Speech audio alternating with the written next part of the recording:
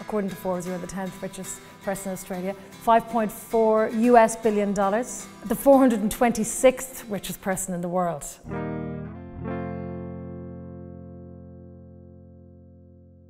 It's a bit mind-blowing. Did you ever think that that was even imaginable or possible?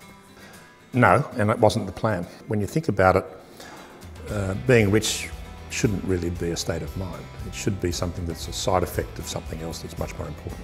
Richard, thank you for having me for a beer with the Billionaire. Thank you and cheers. Cheers. We're here in your house in Bexley. Tell me about growing up here. I grew up in a house that's part of this property was just down the sort of back corner of the property. I went to Bexley Primary School, which was effectively 3 blocks from here. Have you moved away from Bexley? Have you stayed here the whole time? I started my first business, a business called Rock Repairs, which I repaired musical instruments, mainly guitars. Yeah, I have a bit of a guitar fetish, don't I? There's a couple of them. Well, this one here right behind you. Prince played that guitar. Yes, you can see it. That's the picture of him holding that's the actual guitar. And so you bought it from the person who... This went up for auction, and I bought it from an auction in London. Can you tell me how much you paid? That was £85,000. Is that your most expensive guitar? That is my most expensive guitar. Your first business was repairing guitars. So I started as a musician, and I met Angus Young at a hall in Hurstville, called Merron Hall. Backstage, because we were both on the show. The show, yeah. And he was just asking about my guitar, and I said, actually, I'm setting up a business repairing guitars, and he turned up at my place, and I started doing work for him and for Malcolm. It was a very successful business, but it couldn't scale. So I then started consulting, and I accidentally got a couple of customers that were in international freight forwarding. Freight, effectively.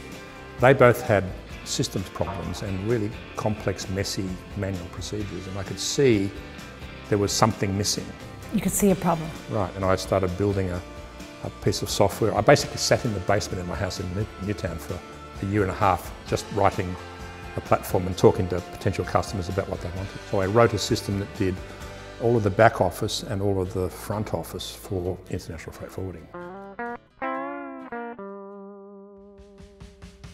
WiseTech, you've had an aggressive acquisition strategy. I think it's acquired, now correct me if I'm wrong, about 40 companies in the... About 45. 45, which is phenomenal. What are the things that are you looking for in companies that you acquire?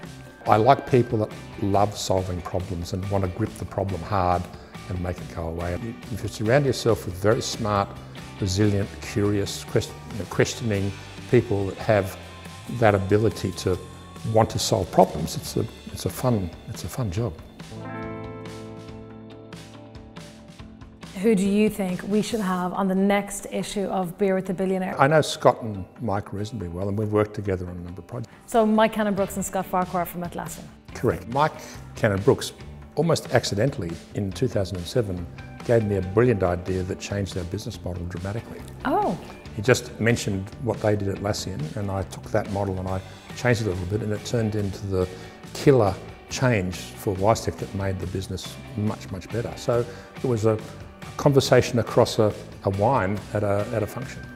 But Mike, I've always been indebted to him for that little stroke of brilliance that just sort of popped into his head and popped into my head. He was talking about the way he commercialises software, and I sort of took the idea and turned it into the way we commercialise software, which is not the same, but it stems from that fundamental idea. I just built another level on top of it. We were all very passionate.